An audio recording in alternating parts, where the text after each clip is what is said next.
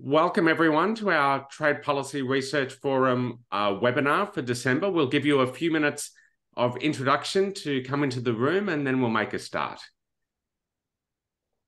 Yes, come on in, welcome. We are so psyched about having this extra webinar, extra exciting, extra holiday season started early. So we're just thrilled to have this. Oh, people are falling in like really fast here. And there's some friends here, even some advisors. Barbara's here. Hey! And speaking of cool policymakers, here is Lars too. So many people that we appreciate here. Welcome everybody. Can I introduce you to our chat box? My name is Hannah Norberg and I am the co-founder here together with Ben Shepard. If this is your first stop here at the TPRF Forum, we're thrilled to have you.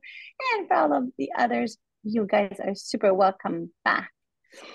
So as we're waiting for everybody to come in before Fabio gets started, why don't we hop into, yes, hello, hop into the chat box and let us know where you're coming in from today. I always find that extra exciting to see. I'm in Sweden, and I know I'm thinking Barbara is probably in DC. Ben, you're in New York, Yep. right? All right. And Fabio, where are you coming in from today? I'm in Italy now, so actually we represent quite well. Like all right.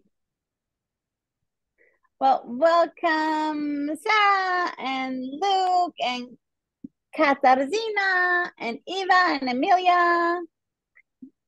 Come on in. Okay, so I'm just going to give you a short intro to the TPR Forum in case you haven't been here before. So the Trade Policy Research Forum, Ben and I started it in October. It was 3 years ago, so a little over 3 years. And we started it as an idea to be able to bring people the brown bag seminars that we used to be able to do before COVID, or Ben and I used to do when we used to hang out at universities.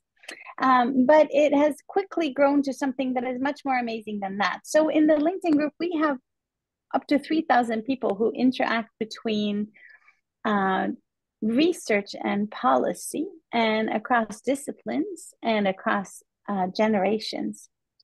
And so what we love to do is to bring trade policy to researchers and researchers to trade policymakers and everything in between there. And so we run a monthly webinar and all the previous ones are on our website, together with all the presentations and so on. What am I missing, Ben? That's usually the intro, right? Yeah, that's a great intro to what we're trying to do with the webinar series. It's great to see so many people here. And maybe we can just move into the presentation. So we're famous for doing short introductions, Fabio. So don't take it personally that I'm not going to list your entire very long CV before we hand you the floor. But we're very lucky to have Fabio Santermo with us today. He's affiliated as an associate professor at the University of Foggia in Italy and is also a research fellow at the European University Institute, the Robert Schuman Center for Advanced Studies. So he's done a lot of work on trade over the years, in particular agricultural trade. So he's got a lot of published work in that area. And today he's going to be talking about technical measures, environmental protection, and trade. It's joint work, if I remember correctly, and I see that we have one of his co-authors in the audience. So thank you very much for joining us. Let me just remind everyone that we're very happy to take your questions and comments as Fabio is presenting. Please put them in the chat box or the Q&A box, and then Hannah and I will pick them up and get them into Q&A at the end of the session. But Fabio, we're really happy to have you here. I think it's a great topic. There's a lot of interest in it. So let me hand the floor over to you now to make a start with your presentation. Thank you very much. Indeed, it's really my pleasure to be here. So Thanks for keeping it short. I mean, I think that slides should talk more than just my CV. My CV is just useless to read. Actually, it's more important to say again, thanks for having me here within this webinar series. And I guess that, I've been asked to keep this relatively short. So I would say that some of the details of the paper are not going to be presented in the slides. And so some slides also will be skipped just to allow people to really focus on the takeaways of this. So it's fully correct that this joint work is mainly the presentation for the paper with Emilia La Monaca that I see is connected. Charlotte, I'm not she's here, but anyway, it's a joint work with them, and also joint work that I do with colleagues at the European University Institute where I'm now. I hope that you can see the slides well, right? Anna is okay. You can see the slides, right? Yes. Okay. Yep, we see them fine. Thank you. And okay, also, Fabio, let us just let people know that we will be posting these slides so people can just relax and listen and not try to catch up with all of it. It will be on the website after, together with the recording. That's great. So actually, yes, please relax. I'm the only one that should not be too relaxed and indeed focus on this. So really all about, I want to say, it's related to trade effects of environmentally related technical measures. And I put that in parentheses like and more. And I will explain a little bit why that and more. So as I said, basically the bulk of this presentation is related to the paper that I've just completed with Emilia La Monaca and Charlotte Hemingler. Emilia is with me actually at the University of Foggia, and Charlotte was at Virginia Tech, but also with CEPI, I mean, mainly with CEPI in France. And actually, just doing great work. So super happy to cooperate with them. So a little bit of motivation of what we are going to discuss about today. So clearly, this is a paper that is related to the broad climate agenda. So what we are observing is that really climate agenda is shaping how governments are acting, how businessmen are acting, so entrepreneurs and all the stakeholders, again, policymakers are really trying to use all the intervention strategies, business mechanism to actually fight the depletion of the environment. We know that there are many interventions that are actually in place, that have been in place. We are flooded actually by those numbers and type of regulations. But I think that the whole story is that there is so much that we really not too much of an understanding of how those things actually work. Just to give an idea on things that are really, that have been really studied a lot or discussed a lot are what we call like market-based mechanisms, CBAM. I mean, everyone that is now in the climate debate knows that there's a lot to discuss about CBAM, including me at some point to say, okay, I want to study this because it's just really something that people are going to deal with. That's pretty much a tariff mechanism. A quota-like mechanism is in ETS, so that's another type of mechanism. But there are other things that clearly are in the climate agenda that are agreements, regulation, and I would say just to list them, it's completely not conclusive, not comprehensive, this list, but agreements, regulation, like standards, PTA, unit technical measures, all of these are really trying to help trade being shaped in a way that is, again, helping the environment. So the whole point is to use trade policy in order to make the environment better.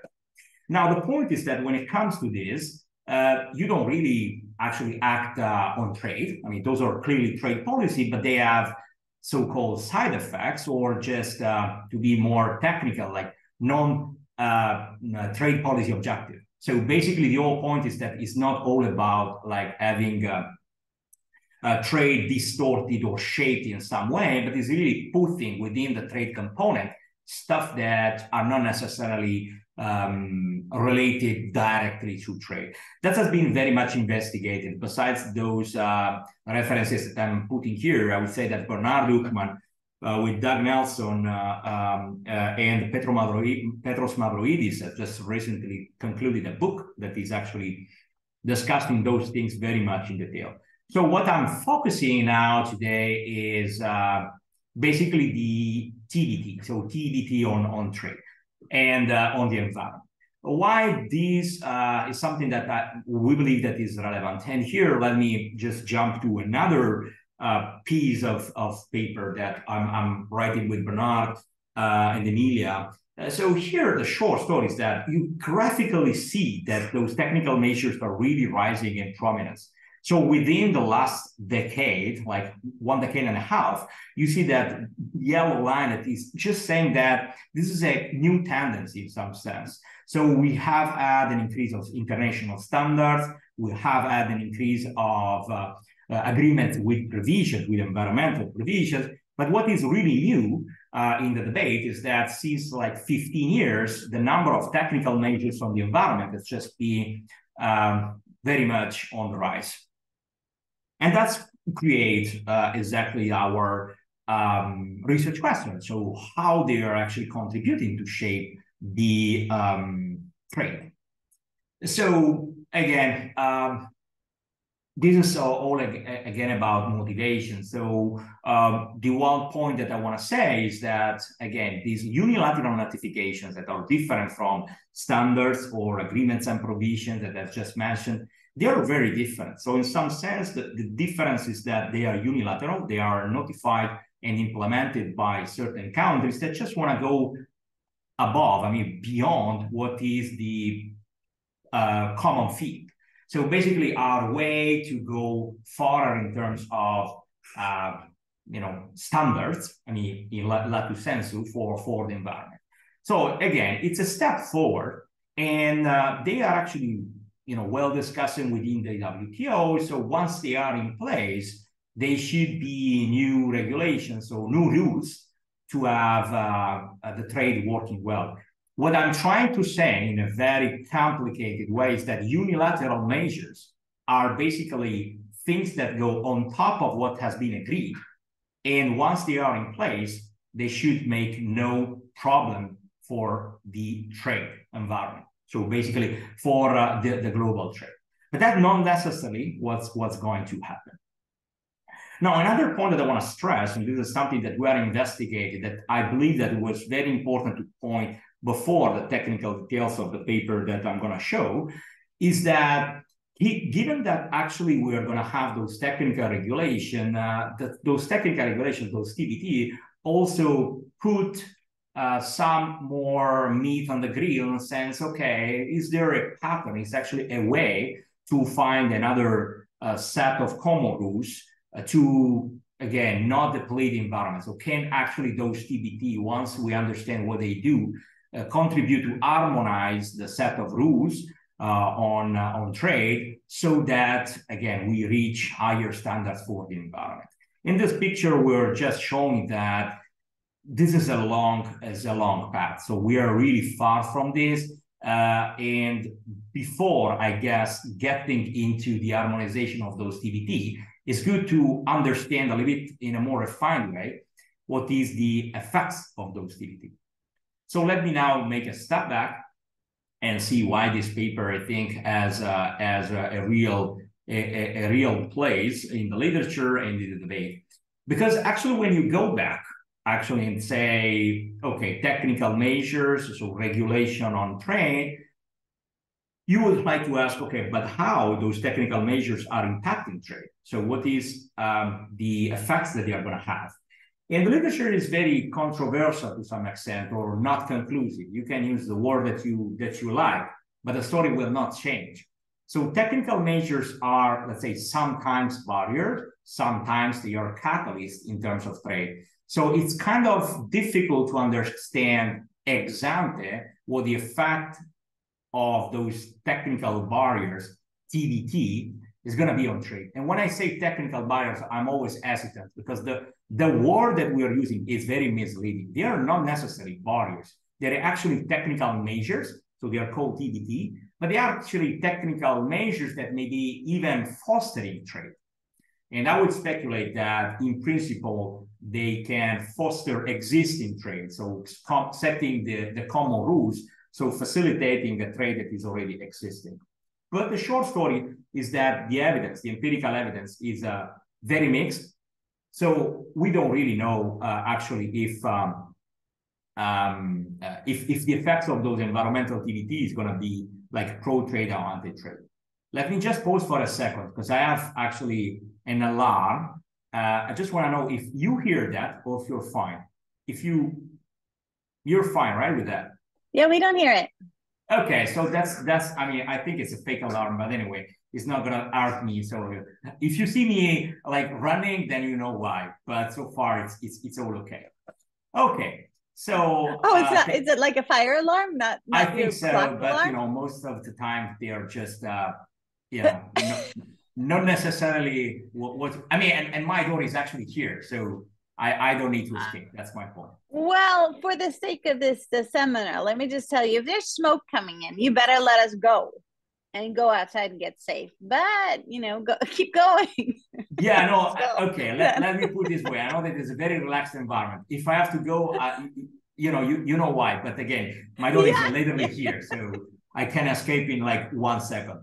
But thanks. All right. So actually, this is literature and contribution that I was trying to explain. So all the point is that we're not conclusive in the literature. So we know that there are several dimensions that I can explain if the effects of those TBT is positive or negative, which actually tell us that it's good to understand for those environmental TBT, what are the dimensions that explain the trade effects. So what we want to do in this paper is actually to find the regularity in trade effects and to understand where the heterogeneity comes from. So basically, if it is an heterogeneity that comes primarily from countries, from sectors, and possibly apart from understanding heterogeneity, trying to understand what are the mechanisms that are driving those heterogeneity. Now, clearly, this is a paper that we have already finished, but that does not mean that we have finished the research agenda. Indeed, the research agenda has just started, and I think it's going to last for a few years. So there are many things that we have to do, we are already doing, so we are not going to be conclusive. That's a disclaimer that I have to do. Some stylized as fact while I continue going on with this. So basically, as I was saying, like environmental technical measures are on the rise by number and relevance. You can see this graphically. You can see this for the environmental stricto sensu, so for the environmental measures. But again, I don't want to be overcomplicated in this. I'm just saying that notification at the WTO, so the type of measures that are for the protection of the environment, they are actually increasing in prominence. So this is basically, okay, arrivo. So 5 minutes. Okay, 5 minutes. Wow, that's very. So we actually have to leave in 5 minutes. They just go. So yeah, that's life. Yes, definitely. Well, do you want to leave now? Well, they gave me 5 minutes. I'll take 5 minutes. That's not gonna be a problem. Then probably, Anna, what I can do is actually connect from my phone and ask questions and answer questions if that is okay, because I will be just outside. All right. Well, you do whatever you need to do to keep yourself safe. So yeah, they just stopped at the alarm, so I don't know what's going on. But let me go. Let me try to this. You know, this is real life. So okay.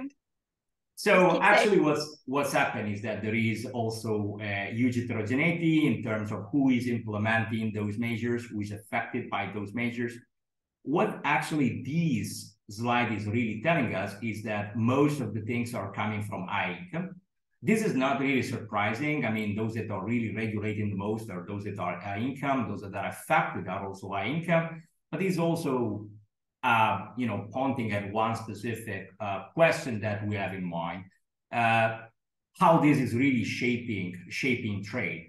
Is this something that is really related to the environment, or is this something that is really related to some other form of, I don't want to say the word, so I will not say the word, but say some other reason for shaping the trade. And I'll stop there because I know that I'm recorded. So let's see where those TBTs come from. I mean, which sectors are regulated. It's not surprising seeing that those technical measures are regulating the energy-intensive sectors.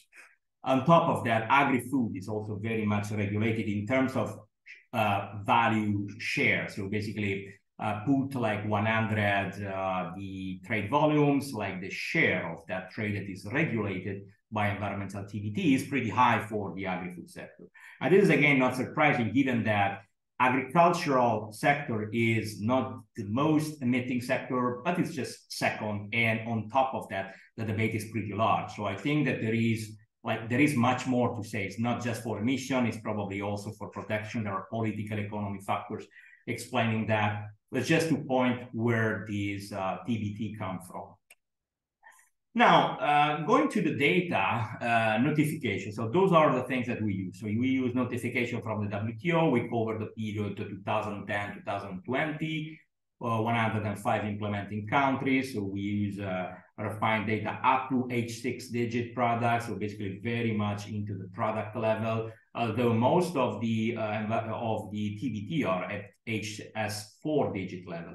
But that's just very technical details, not very relevant. What is very relevant, I think, is that we use notification at the WTO and collect the objectives of each notification.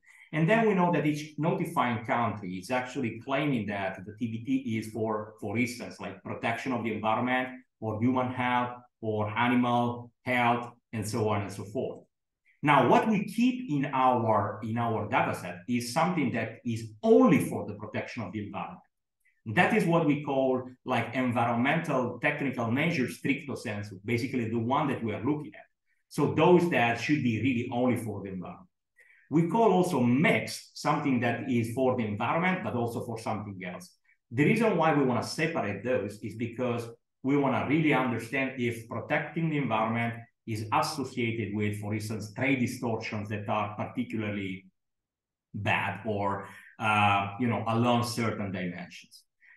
Those are, two examples. I don't want to go into details, but just giving, an idea that an environment stricto sensu is only for the environment whenever, whereas actually if you put something else on the description, then this may become something that is a mixed technical nature. So this is the empirical model. I think I should be fine. I mean, the alarm has just finished.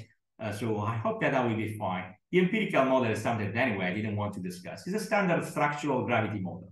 So we have trade flows actually, and we control for some stuff, and we want to estimate the effects of TBT, but that's very standard. So let me put and start discussing the results that we have. Basically, we also have mixed results. That's not surprising. Mixed results that are along two lines. So along the dimension of the level of trade flows. So basically, you find different results if you're talking about small trade flows or large trade flows. Why we believe that this is a dimension that is worth exploring.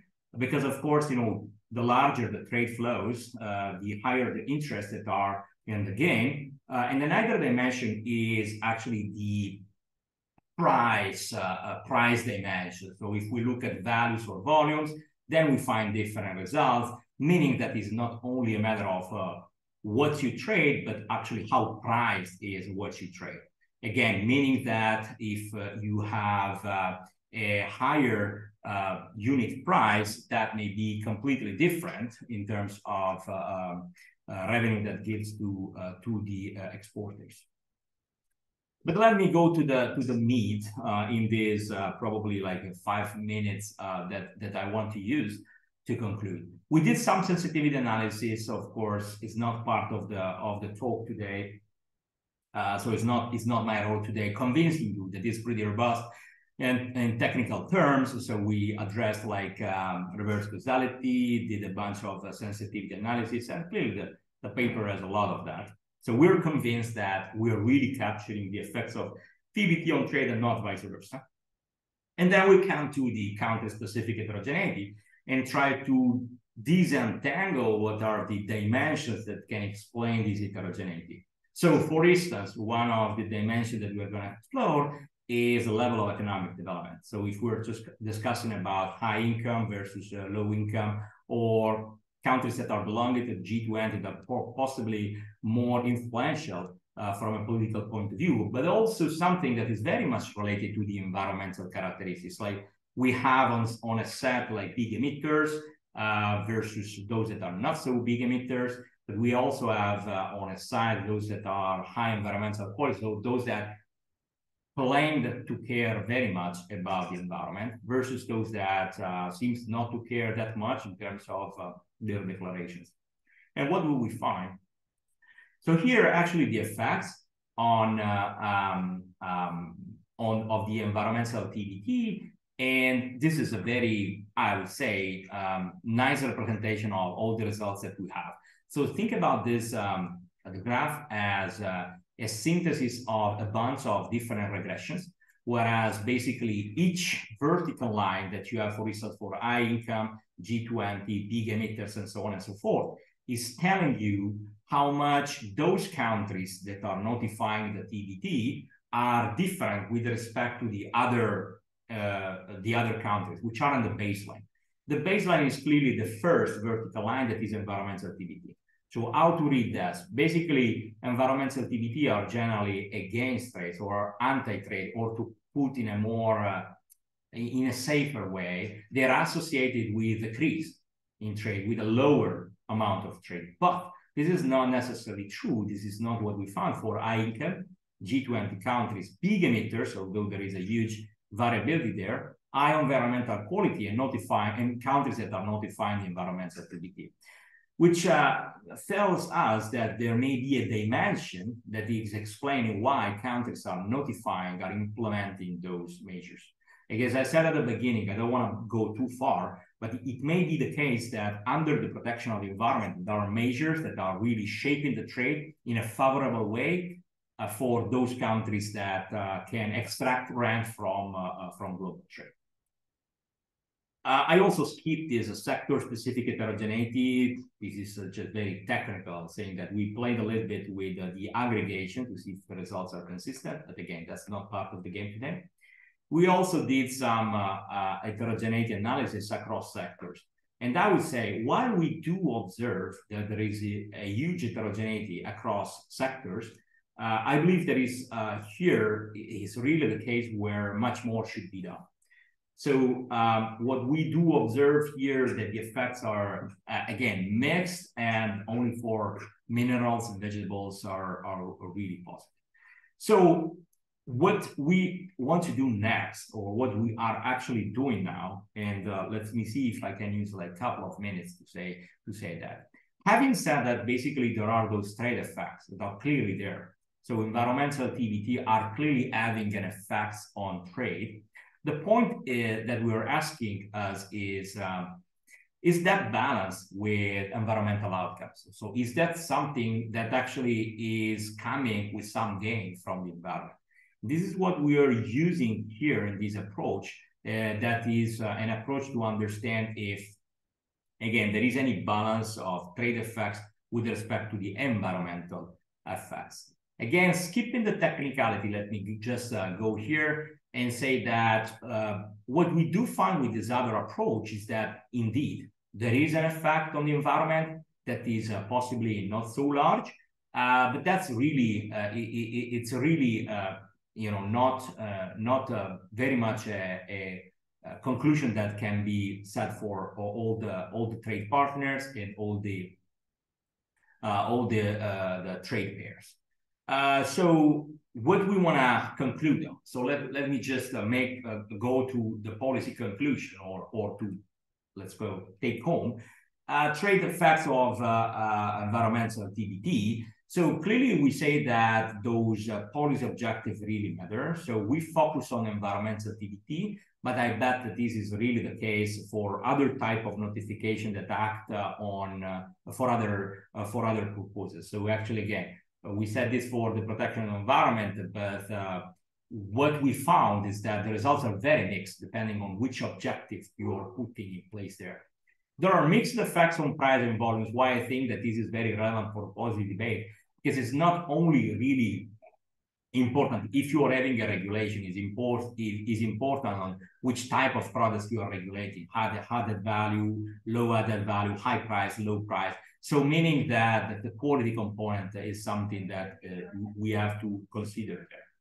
Market heterogeneity across countries. What we found to be, absolutely provocative is that there is pro-trade effect for wealthier, more industrialized countries that are very influential from the political point of view, which telling us, okay, that's something that we can support. I mean, do we really want to have that? I mean, what's the gain for the environment, given that there is a distribution of welfare, redistribution of welfare, that is possibly in the opposite effect of what we would like to promote the development. So given that, is there actually something else that is good for the environment? And this is the last point that I want to say, like trade-offs with environmental outcomes. We didn't find much, but this is very much ongoing in terms of research agenda. And about the policy coherence and harmonization of trade policies, I think that what we observe in this paper is that there is no conclusion in terms of how those policies are actually affecting trade, meaning that possibly is really desirable to go toward the direction that I mentioned at the very beginning. So we're establishing really how TBTs should be set in order to achieve higher environmental standards and not just another technical measures that, I mean, who knows what it does on trade. And given that, I'm going to stop here and apologize for all the noise that, I've done during the book. That was really funny to me. Well, Fabio, that was the first time somebody has given their presentation while possibly risking their lives. And so we are just a double grateful for this. This is a brilliant presentation of a brilliant paper.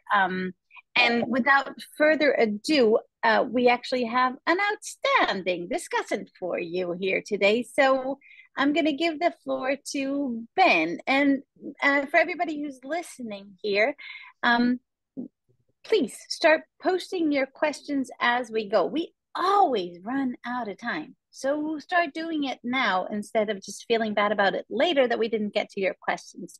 Go ahead, Ben. Okay, thanks, Hannah. And thanks, Fabio, for a great presentation. I think this is a really nice paper.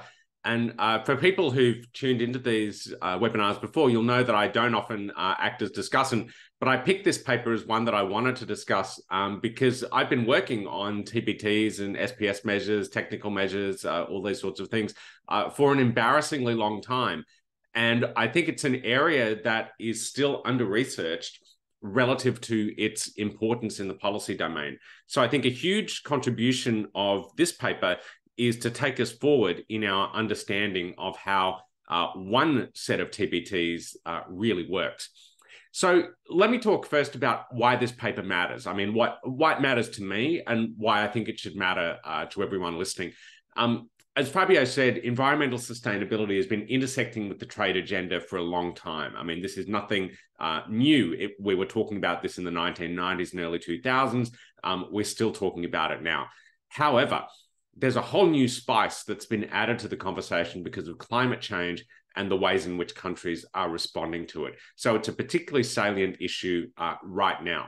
Measures like CBAMs are directly using trade policy to pursue environmental objectives. And so that automatically leads to the question of how we treat regulatory measures like TBTs that are really about something else. They're about a non-trade objective, but they can have trade effects. So how do we understand those? Where do they fit into the trade policy landscape? I think identifying the trade effects of these measures is really important because exactly as Fabio said on his last slide, it can help us figure out the costs and benefits of different measures. And, ideally, what I think we'd all like to be able to do is to rank policy interventions. If you think of, the late Max Corden, he just passed away earlier this year, and his theory of domestic divergences, the idea that you have a first best policy for dealing with the domestic policy problem. Tariffs and things like that are usually a second best policy, but where do measures like TBTs fit that have trade effects, but are nonetheless domestic regulatory measures? So to get this idea of the trade effects can help us rank policies in a welfare sense, which I think is ultimately where we want to go with the work. So what does the paper do? As I said, it's an under-researched area. In the presentation, Fabio did a great job of telling you about everything that's out there. But one bit of color that I would add to that is that when you go and talk to exporters, particularly in low and middle income countries, and you ask them about the barriers that they face when they try to enter the European Union, United States, Canada, Japan, they'll normally say that tariffs are not the problem. There are two reasons for that. One is that tariffs are relatively easy to figure out because they're clear, they're just a tax. You can do the math very easily. And then the second thing is that they're generally pretty low in the high-income markets. There are exceptions to that in particular market segments, but generally speaking, they're quite low. So when you go and talk to exporters, always what they want to talk to you about is technical measures, regulatory measures that they have to conform with if they want to be able to export to the given market.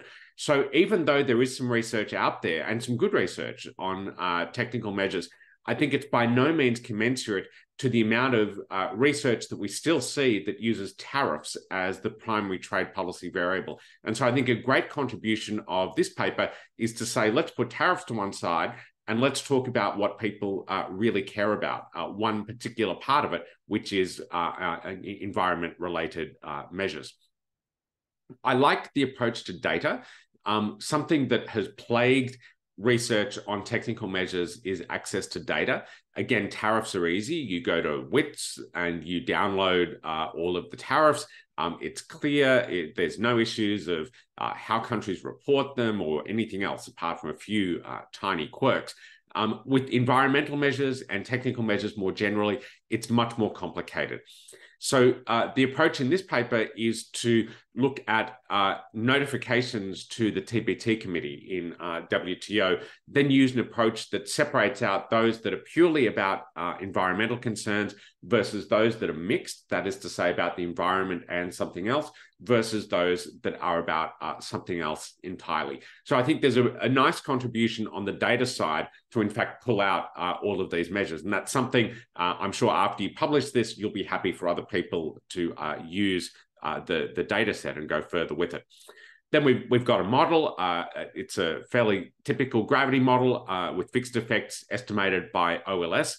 And then if I wanted to summarize, and this is always a harsh thing to do, but if I wanted to have one key finding from the paper, or at least what I interpret as the key finding, I'd say that the trade effects of environmental TBTs or technical measures are positive for larger, higher income and more developed countries.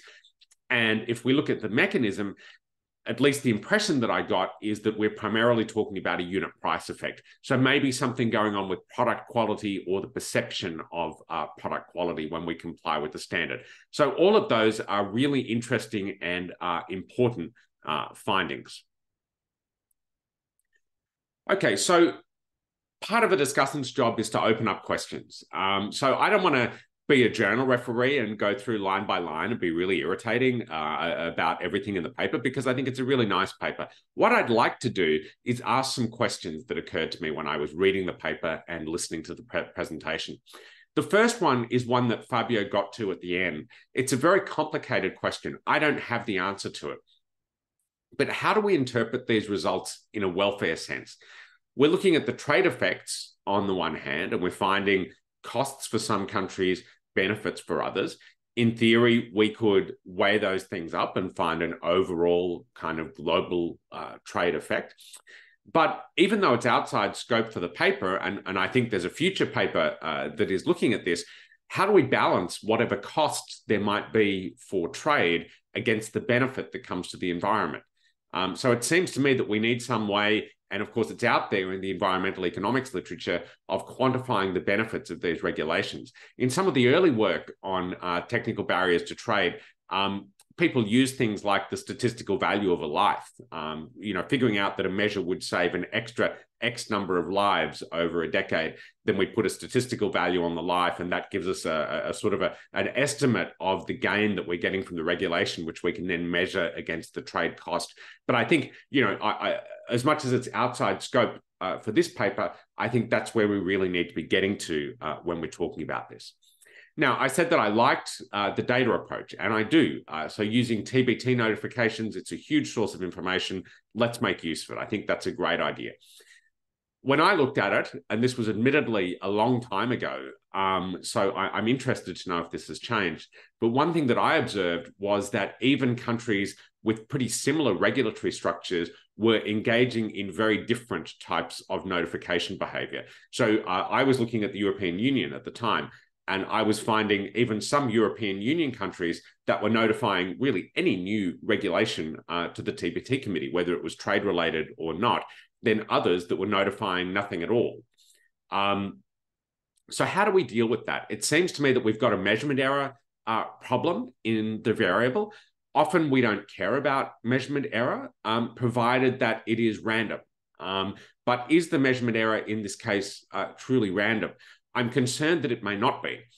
One is that it may be linked to country income levels. So for instance, lower income countries, I think, tend to notify fewer TBTs to the committee. And then another concern is that there are particular unobserved characteristics of certain countries that mean that they tend to notify less. So how do we deal with all of that, and how confident can we be in these measures? Then a related question is whether or not the use of a notification is too low a threshold for causal inference. What I mean by that is that when we notify a measure, all we're saying is that the rule exists. It may not necessarily be a problem for trade. So there's some other work out there that has used specific trade concerns. That's the second part of the procedure in the WTO TBT committee. So first, I make a notification of my new regulation. Everyone else looks at it. Anyone who has a problem with it raises it as a specific trade concern in the committee. So a specific trade concern is when there's a country out there that believes that this measure is a market access problem for its exporters. So it would be really interesting to see if these results hold up and come out the same way using specific trade concerns, because then we can be more certain that we're identifying measures that are truly seen as problematic. Final comment on the data. I mean, I know they've done some sensitivity on this, but there's also an issue about how we measure technical measures. Do we use a dummy for the existence of one measure? Do we count the measures? Or do we have some measure of regulatory heterogeneity? And so I think there's definitely some remaining questions there. To finish up, I'm a gravity nerd, so I've got to say two things about the gravity model. The paper has both OLS and PPML. It leads with OLS. If it were me, I'd flip that round and put PPML first. I think that's where the literature is going. For those who follow gravity models, you'll know that it's always difficult to identify the effects of country-level policies, that is to say, policies that don't vary bilaterally. So I've made a suggestion here about one way of doing that, which is using internal trade data and an interaction term. And there's a reference there in the slides. But also using specific trade concerns gets around this issue because it bilateralizes the variable. Similarly, using a measure of regulatory heterogeneity or regulatory distance would also bilateralize the variable. And so it would make the model easier to estimate. Then I think Fabio gave you a preview of some of these results, but we're going to be coming back to this issue in March 2024 when his co-author, Emilia, is going to present their follow-up paper looking at not just the trade effects of these measures, but also the effects on some environmental outcomes. So long-range planning, if you're interested in this, keep an eye out for March 2024. But again, I think this is an excellent paper in an under-researched area. It's very valuable. And Fabio, we're really grateful to you for coming along and sharing it with us today. Thanks. Thank you so very much for that, Ben. Really great input from you, as always. Let me just, before I give back the floor to Fabio for a rebuttal, just for those who are watching this and who are interested in getting down and dirty with the gravity estimates or getting into it at all, Ben has actually made a crash course for us, and it's available on the website, and it comes with a really, really, really, really useful webinar that we had. Was it back in January? Ben, yeah, I think it was January, February. Yeah. Yeah. And I just want to make sure that everybody has seen that, because that's an amazing resource that everybody should watch. And even I got really, excited about modeling after that. So it's a good one. Fabio, you're still here with us and alive, and there's no smoke coming out. So let me give the floor back to you for a few comments on Ben's comments. And for the rest of you, we're running out of time here. So I see Mitali's asked a question. We might want to answer that one too, Fabio. Is this data set available to everybody after? And then we'll just start with those for now. Yeah, so thank you very much. Thanks, Ben, for all these very insightful comments. Let me just say that, yeah, clearly we want to have this publicly available. Just, wait a little bit. Once we convince everyone that this is strong enough, of course, this would be publicly available. So for, scholars to, try to challenge a little bit more what we are trying to find. So a lot of comments, and what I plan to do is to also try to answer the question in the chat. So I have a long talk I can give based on Ben's comments, but then I'll stop sometimes to read the questions. And I already have one from Arianna. Hello, Arianna. Nice to see you online. So basically, yeah, you summarized very well what we were doing. Welfare effects, again, for the environmental outcomes. Yes, that's definitely something that we want to do. I mean, I don't want to spoil too much, but we found that there are actually gains. There are actually gains from the environment. We see that there are like tons of carbons that are possibly lower, that we're trying to compare with these which to transport public transportation for huge country, a large country, developed country. So those are not very minimal in terms of the environment. What is really important, and Ben, you clearly went straight to the point, is how this distribution is acting. So it's not that we have nothing in our hand, is that we are not sure that we are really clean environment for everyone at the expenses of those that should have expenses. So that's clearly a very important thing. Changes and difference in the notification structure. This flag to me like political economy factors. Now, Emilia is gonna hate me because I'm gonna also spoil a little bit of that. She's gonna talk about this in March. But what we observe is that there are like few countries that are actually regulating a lot of that, but they are regulating a very different way. So I don't want to go into details, but let's say US and China are the biggest regulators, but they are regulating on very different emission-intensive sectors, all on emission sector, but this is really related to political economy factors. So our point would be to say, okay, but that's much more than just protection for the environment going on.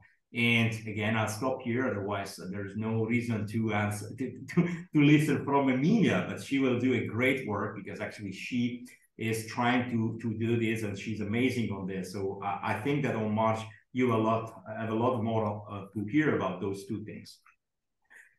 Difference for low middle income and high income. Yes, there's a lot to say in terms of development. So the development angle here is a pretty important.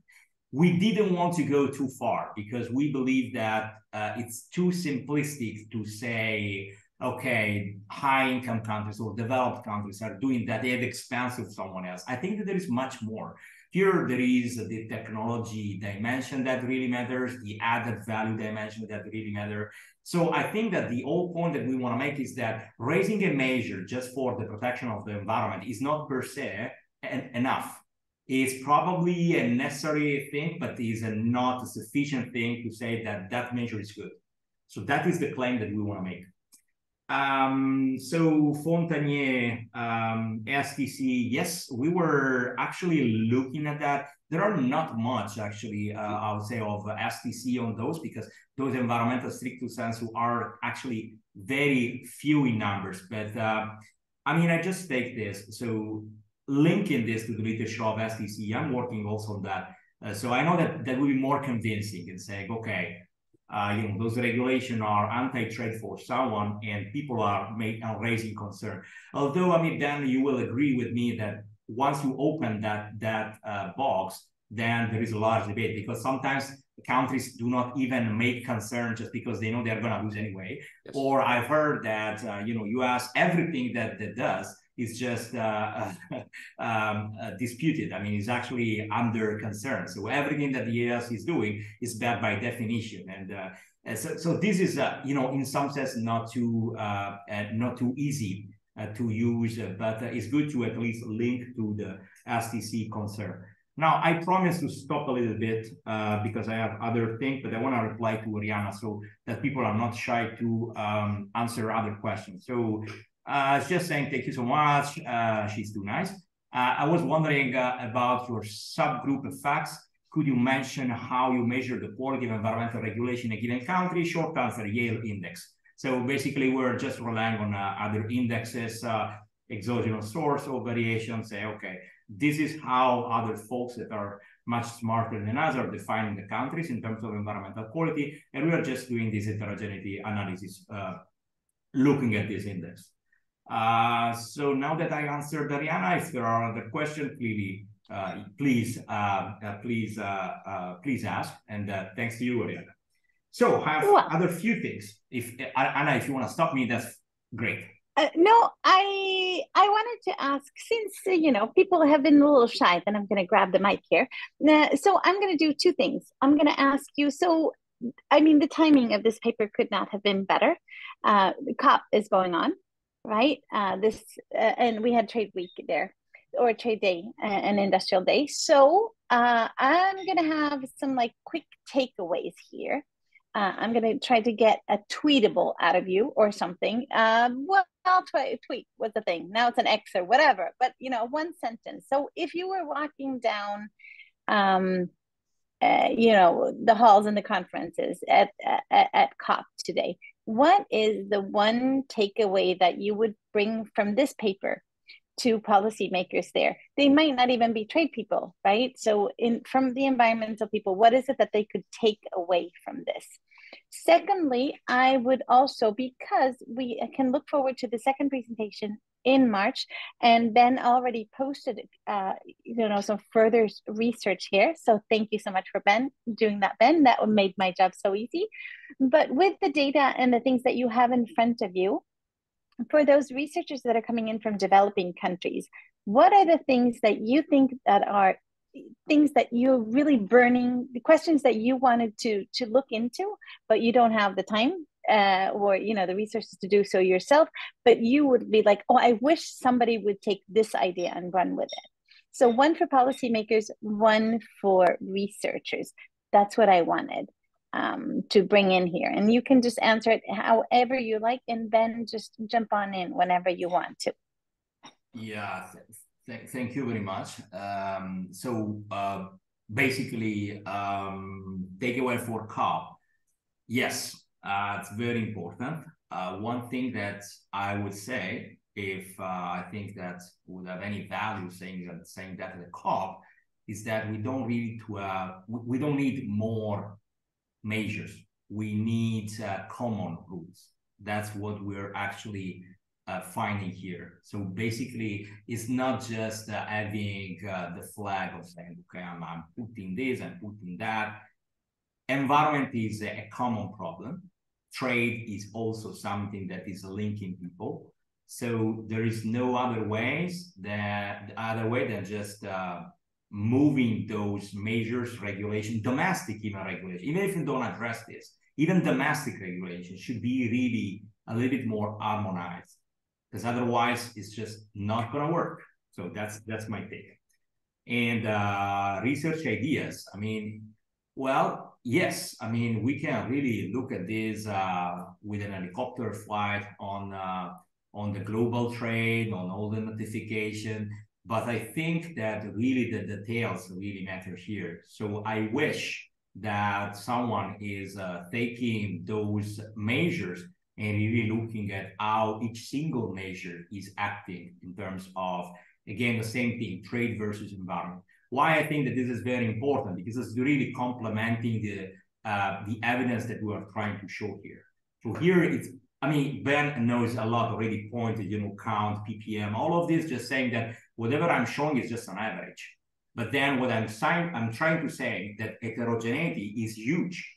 So I think that those macro studies should be really complemented with country studies, where people are saying this NTM is working this way for this value chain, and therefore is having this impact on trade and these environmental effects. And that is going to be possibly a great way, and possibly leading to a meta-analysis. I don't know. That is just to find the results.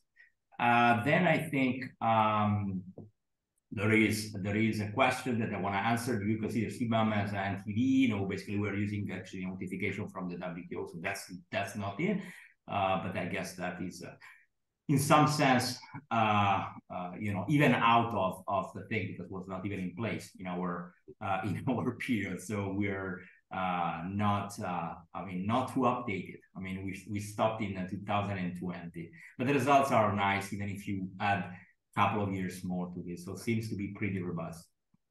Then I think that I just need to say thanks to Ben, because those things that you mentioned, like PPML, yeah. I mean, in terms of publication strategy, I think I should move that to the text. Let's see what the editor is saying, and possibly we'll do that way. Also, thanks for suggesting this paper on Canadian Journal. I think we did some sensitivity analysis with international trade, and it was a bit. I was consistent, basically. That's the short story. But I mean, having a second look to this issue would not hurt us. Regulatory distance and how to disentangle those effects that are really country based. Yeah, it's always is also worth exploring. As you are saying, I mean, I'm not selling something that I cannot sell, so I'm very transparent in saying, okay, there are some things that we can say. Of course, this is not the unique paper that is telling everything. So my point is much more has to be done. Yep. Maybe I can chip in. I mean, thanks so much for talking about additional research ideas. I have one more that I want to get into the conversation. So I think something, there have been, I can only really think of sort of 2 or 3 papers that have done this, but using microdata to look at the impact of regulatory measures, I think is potentially very interesting. What you've shown here in this paper is that we have the ability to go through WTO notifications and identify at a pretty fine level of detail the type of measure that's involved. And if I remember correctly, we can also identify the products that are affected. So you can go from there to looking at the impact on firms in a particular country, because some of the qualitative literature tells a story where not only is there heterogeneity in all of the dimensions that you talk about in the paper, but there's also heterogeneity at the level of firms. So larger, more productive firms find it pretty easy to adapt to a foreign technical specification. Smaller, less productive firms don't. And we can potentially get some really nice measurements out of doing that. There's a paper that I saw in the World Economy probably about a year ago, where some researchers took Chinese data on firms producing, they could identify firms that were producing lighters, cigarette lighters. And there was a new regulation in the European Union that applied only to that product. And it was a discrete change in the safety requirements. And so they were able to identify the sort of lost exports and the way in which activity was reallocated across firms at that very, very specific level. And so to me, that's kind of the next frontier when we're talking about things like environmental measures. I think, you guys have done a great job of telling the macro story. And it should make us hungry to find out what the next bit of the story is using microdata. So as usual, we've gone slightly over. So Fabio, thank you so much for giving us your time today. That was really an excellent presentation. I got so much out of the paper and the presentation. I really do recommend it to everyone to take a look at the paper. Since Amelia is here, I should say that I misspoke when I said it was March 2024. It's actually April 2024. I was going to get an email from her in 5 minutes' time saying, what, I'm on in March. So it is actually April. Please keep an eye on that. And I'll just remind everyone that we're keeping the environmental theme going. We had to reschedule our November webinar. That will now be happening on January 18th, as usual, at 9 a.m. New York time. And we're going to be talking about CBAMs, so carbon border adjustment mechanisms. It's a huge and very topical question. We've got two great researchers working in very applied contexts to come along and talk about it, Amara Breckenridge and Stuti Toshi. And so we're really looking forward to that webinar. In the meantime, let me wish my partner in crime, Hannah, and also Fabio, all the best for the end of year holidays. And of course, a great 2024. Thanks to everyone for joining us. All the best for the end of the year. And we look forward to seeing you again in January. I just echo all of that. And I just would also like to add Rabiul Islam there to the list of also Santa's helpers, right? Yeah. So he always does our beautiful posters. And so he's one of a lot of people who are volunteering to help us make this webinar series happen. So thank you so much, Fabio. Thank you, Ben. Thank you, everybody who tuned in. We'll see you again in the new year. Thank you very much, all, and see you next time. Thanks again. Thanks, everyone. Bye-bye. Bye. Bye-bye.